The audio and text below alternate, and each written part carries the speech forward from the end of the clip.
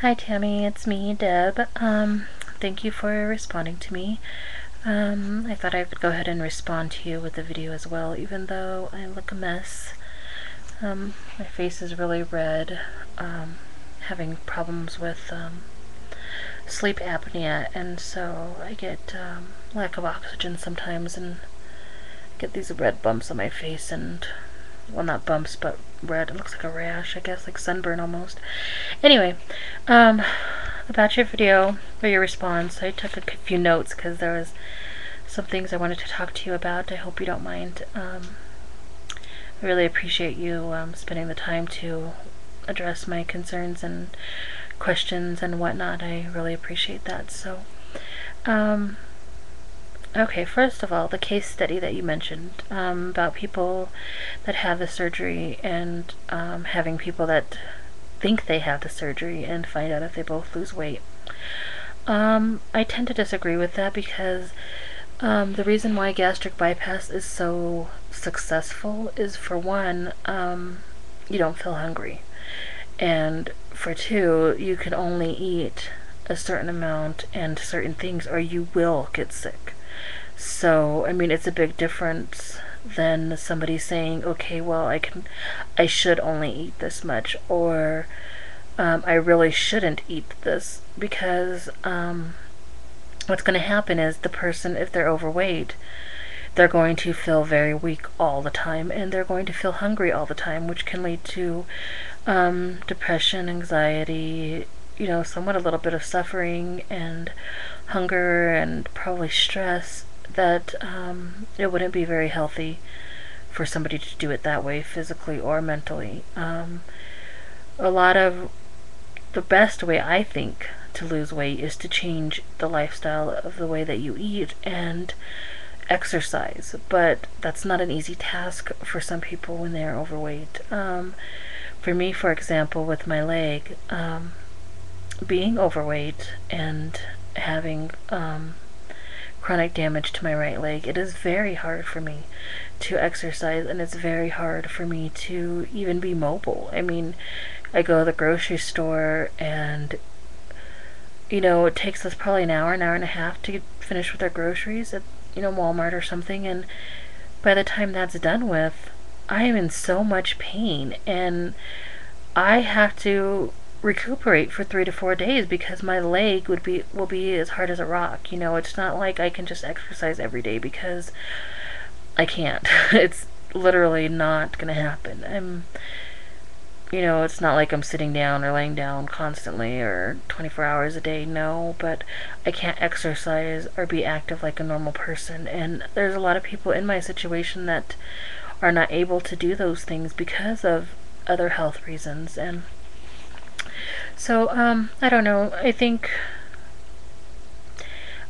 if I was told to eat those portions or those amount of portions, which I've tried it actually, because I was, my mentality was like the same as what you're thinking right now. I was, well, if this is what they're eating and this is what they're told to do, and I could do that, and I don't have to have the surgery. Well, I've tried it, and what happens is I am a diabetic as well, and my blood sugar gets low, and I get weak, and I'm not getting enough,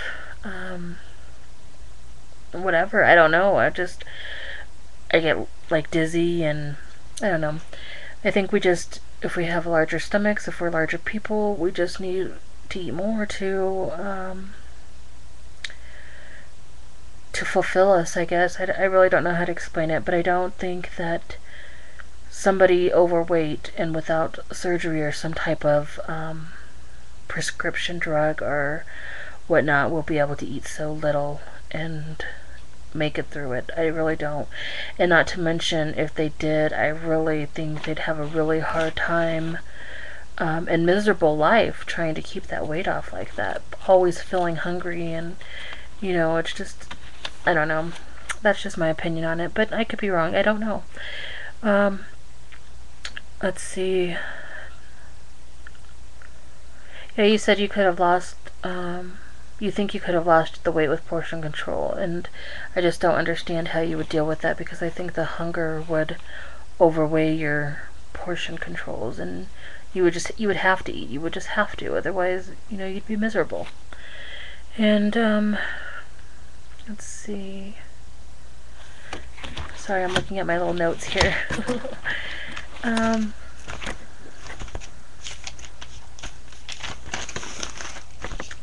And I'm laying on my stomach in my office and on this little chase lounge I have, and it's actually pretty comfy, but I look pretty weird, so don't mind the video. Anyway, yeah,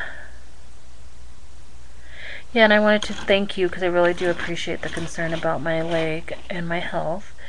I was actually pretty impressed that when you responded to my comment, you mentioned my leg. I was like, wow, she really listened to my videos. So anyway, I just want to thank you for paying attention. That really means a lot. And about that part, my doctor claims it would really help me because he says carrying so much weight is, you know, worse for my leg, and since it makes it hard for me to exercise and be active and mobile, that it'll help me overall. And also they are saying that gastric bypass is a cure for diabetes. So I don't know if that's true or not, but that's what they say. So being a diabetic, having my leg problems and whatnot, I think it could be really beneficial for me. I am 31 years old. I always forget. I don't even like to say I'm 30. I wish I was 29 still, but anyway, I'm 31 years old. I have a 12-year-old son that is very active. He's into sports and likes to go to Six Flags and stuff like that, and it just kills me inside that I can't do that kind of stuff with him. And I can't fit in a roller coaster. I can't well, I could, but not comfortably. You know, there's just so much that I can't do, and it's so depressing, and I want to be a part of his life before that it's too late. I want him to be proud. I want to be able to do things with him that he enjoys, not just things that I'm able to do. I don't know, my husband's very physically active as well. He likes to go running, and it just saddens me. I mean, I have a 2-year-old German Shepherd also that I can't take for a walk because, believe it or not, I live on a street that it's uphill both ways.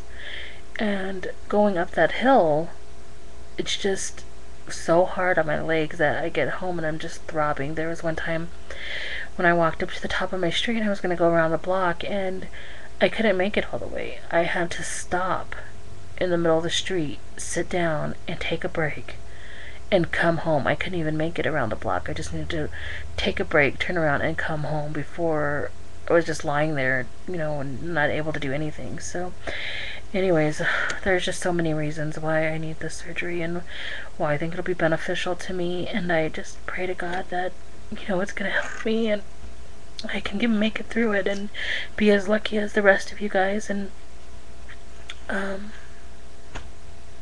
don't know, just thank you so much for listening to me, and I wish you luck on your infusion tomorrow, and I will be praying for you, and keep your chin up. You're beautiful.